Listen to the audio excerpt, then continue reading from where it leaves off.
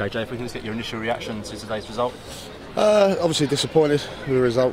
I don't think there was bundles in between it really. It was just two key moments. Sloppy marking really for the first goal. I think the lad comes off in his back, I think, and then he reacts quick as to sort of smash it in. So that was disappointing from that point of view.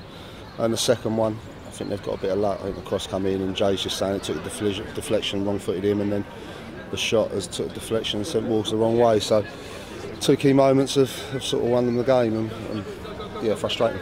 I suppose when you get to this sort of stage of the season, it is these fine margins which can sometimes decide games. I think the whole league is that. I think that's why you're seeing such strange results. As I say, I don't think they created bundles. I don't think don't get me wrong, we had a few chances. Did we create enough? Maybe not, but you just, it is fine lines, and you need to be right on your set pieces.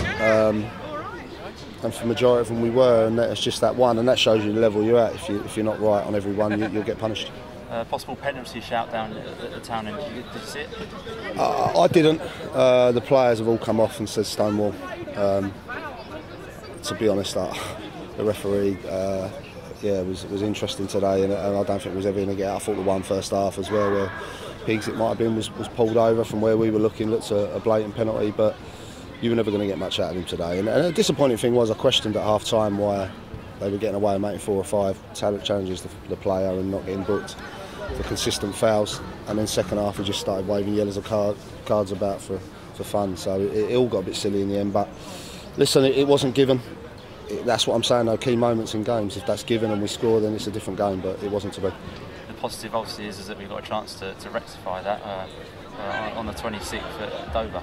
Yeah, of course it is. That's good thing in football is the game's come thick and fast, especially this time of year. So obviously you want to get your 3 points at home going into the Christmas period, but we just don't seem to be able to do that at the moment. Take our chances at home and win games. So we go to Dover, a very tough game. Obviously Chris is doing a great job down there and got them well organised and winning games. So it's going to be a real tough one for us, but it's a game that we can go in and have a good go at. We saw the team revert to a back 4. Obviously you play 3 at the back at Torquay. Do you think that played any part of it? No, I don't think so. I don't think our problems were so much defensively today. I think it was just, if you look at it, the sort of first goal's a set piece. The second goal they've got a bit of luck with, so I thought defensively we were okay again. It just, for me, it wasn't, with the way their fullbacks playing that, I think it caused too many problems with a 3. So it's a formation we will look at and we'll look to use, but today I didn't think it was right.